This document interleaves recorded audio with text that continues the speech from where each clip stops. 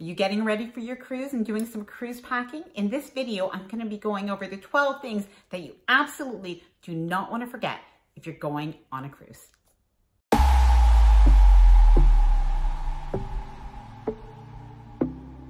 Hi there, I'm Ilana from the website and blog Life Well Cruise, where we help thousands of cruisers a month get ready for their cruise with our travel tips. Now in today's video, what I'm going to be talking about is the things that cruisers tend to forget to bring on their cruise, and you don't want to do that at all. So before I get started, I just wanted to mention that if you do like this video, please do give it a thumbs up. I really do appreciate it. And of course, if you do like cruise content like this and cruise vlogs, then please consider subscribing to the channel. Now let's get started with those tips.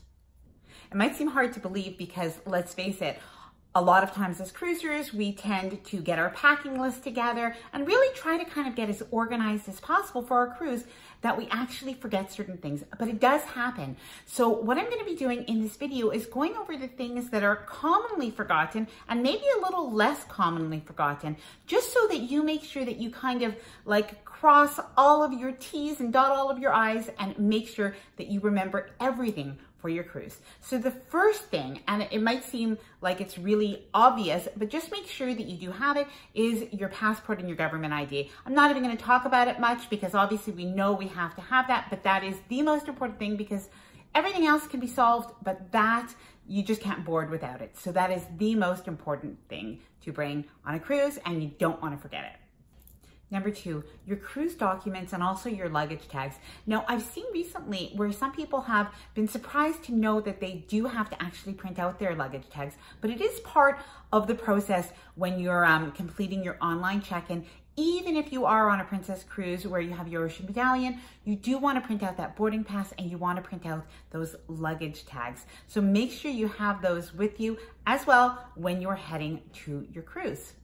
Number three, now we actually made this mistake a few years ago, and it's sunscreen. If you are going on a Caribbean cruise, if you're going on a cruise in Mexico, in Bermuda, the sun is just really, really hot on the water, and you want to bring your sunscreen. Even if you already have a base, even if it's summer, bring your sunscreen. Believe me, you might regret it if you do not. Also, you can consider bringing some aloe vera, because if you do get a little bit of a sunburn, you are going to be happy that you have some relief.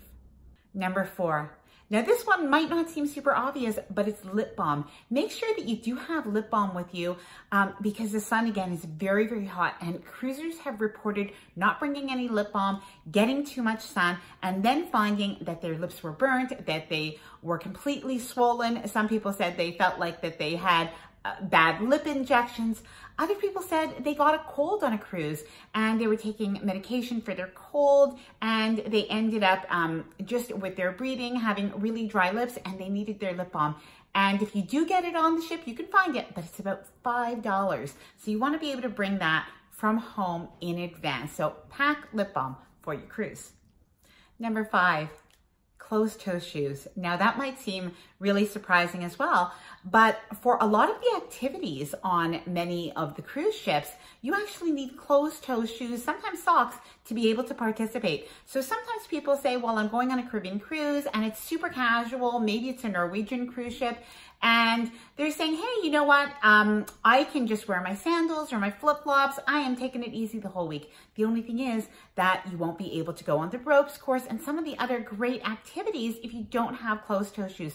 So especially if you have children on any cruise, make sure that they have closed-toe shoes and socks to participate in all of the activities. Number six, don't forget your formal attire. Now, not every cruise ship has a formal night or even a chic night, and you might even decide not to participate in it, which is totally fine.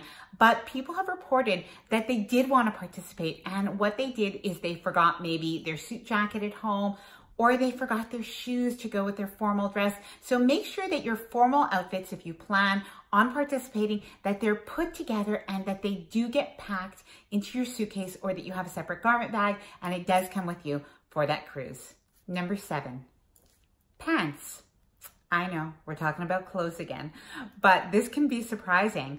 But of course, a lot of people do bring pants on their cruise, but sometimes people want to keep it casual. So they're thinking shorts are fine And that is overall fine, but many cruise ships don't allow any shorts in the main dining room. So of course, you can always find a place to eat. You can find some casual venues. You can eat in the buffet, but you don't want to be limited to that. Why not eat in the main dining room? And in some cases, the dress code, even though not strict, they allow jeans, but they do not allow shorts. So do make sure that you do bring at least one pair of pants or jeans, even if you don't participate in the formal nights. Number 8. Now, number 8 is actually really important, and that is your over-the-counter medication. So whether it's the medication like for pain relief, like Tylenol or Advil or that kind of thing, or even something for a cough or a cold, you do want to make sure that you have that with you before your cruise. If you do end up getting a cold on a cruise, it's really not very pleasant, and there aren't a lot of varieties of medication available in the convenience store. So you want to make sure that you do bring that from home. As well, something to think about is if you have children, definitely bring over-the-counter medication for them. A lot of times in the convenience store on the cruise ship, there just won't be anything available. And what they do have might be very expensive. But if they don't have anything, what happens then is you might have to take a little trip to the infirmary or the medical center where you will be seen, so that's great. But keep in mind, there will be a charge for that medical visit, as well as people have reported that the medication is several times more expensive than what you could just bring from home. So think about that and bring your over the medication. That is something really important. I am going to link the video about first aid items just above so you can have an idea of that if you do want to find out more about what medications you want to bring. And as well, down below in the comments, I will link a blog post that lists all the different first aid items that you'll want to have on your cruise. Number 9, so important for cruisers, is seasickness medication or seasickness prevention. So no matter, even if you have cruised before, please bring seasickness medication with you. Cruisers have regretted not bringing this, and that includes us on our last cruise. So we have taken several cruises and we are not usually seasick. So we bring a little bit of ginger, and usually that is pretty much enough. Sometimes we bring a sea band, but lately we haven't really been bringing anything. And of course, my husband did get really quite seasick, was not feeling well. And thank goodness we had a super nice table neighbor who did give my husband some Bonine, which was so super helpful. So this is a tip directly from me. Make sure that you bring your seasickness medication, even if you have done many, many cruises, even if you don't think you'll be seasick. Better safe than sorry, and bring your seasickness medication. Number 10, something to bring on a cruise are Band-Aids for blisters. Now, many cruisers have said that this is something really important. They thought about bringing Band-Aids, but not necessarily Band-Aids for blisters. And you know what? Sometimes we're just walking a lot more than we thought we were going to be walking, whether it's in ports or even on the ship. So definitely bring a collection of Band-Aids, and don't forget those Band-Aids for blisters. Number 11, ladies, this is for you. We tend to sometimes forget our makeup. It's happened to more than one lady. And so just make sure that you do bring your cosmetics, have them with you. Now, one thing is on the cruise ship, makeup is available. So at the duty-free shop, so you can get some really good quality makeup on the cruise ship, but it is going to be quite expensive. So try to remember to make sure that that's packed in your toiletry bag and get that makeup with you onto the cruise. Number 12. So last but not least is to bring along some Downy wrinkle release, some little laundry packages, and or some Tide to Go, which I particularly really like. So definitely bring these things. And the reason is that on many cruise ships, there is no laundromat and no little place to iron your clothing. They are not allowed in the cabins. You can't bring irons, you can't bring steamers on a cruise ship. So that really kind of leaves you otherwise with maybe a little bit of wrinkly clothes, or sending your clothing to the laundry service on the ship, which tends to be expensive. So bring a little travel size Downy wrinkle release to just keep your clothes wrinkle free on your cruise. And I think that is just something that's super handy to have. And as well, don't forget to bring a little something if you do want to do laundry, especially if you are on a much longer cruise, then you will appreciate that as well.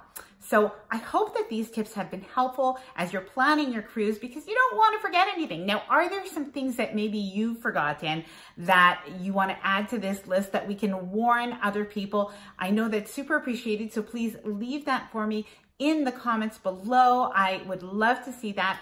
And let me know, has it happened to you? Have you forgotten to bring some things that you should have brought on a cruise? Now, if you did like this video, I really do appreciate it if you can give it a thumbs up. It really does help me, and I appreciate that. And as well, please consider subscribing to the channel. Now, I am on Instagram and I am on Facebook, and I would love to connect with you there. Happy cruising.